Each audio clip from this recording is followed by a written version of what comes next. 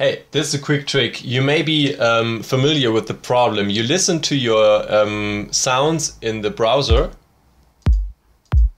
For example, drum sounds like those over here. And they sound really powerful and snappy and everything. Also maybe hi-hats or claps or something. And then later you drag them into your project. And somehow they don't sound that snappy and powerful anymore. For example, kicks, like a kick sounds like this. But then, and it seems to lack a little bit of the snappiness. Something seems to be missing. Ableton sometimes has a default option that enables fades automatically on short samples. Now see what's happening here.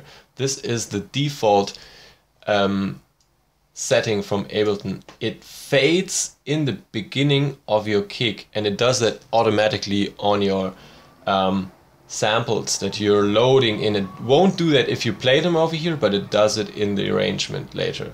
So let's see without it. See, there's the attack. It's actually just cutting out the attack of this kick, and we certainly don't want that. Maybe we want this fade over here. Maybe this is sometimes useful, but we certainly don't want this fade over here. So what we have to do, we have to go to the settings and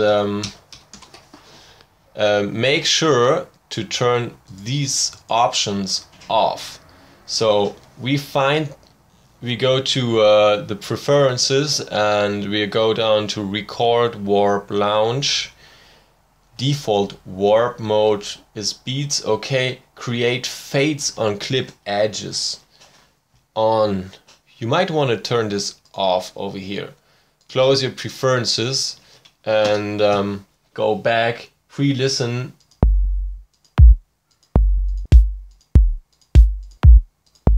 Your kicks and then drag them in here, let them see the fades, and you see no fades applied on the edges. So that's basically what you want to have to do with your samples and with your preferences in Ableton.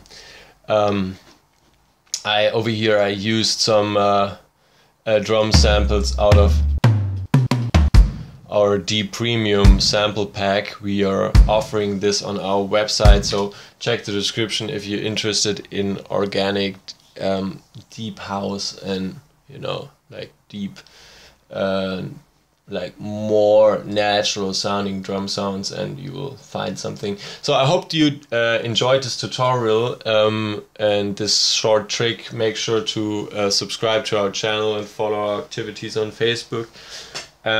See you next time.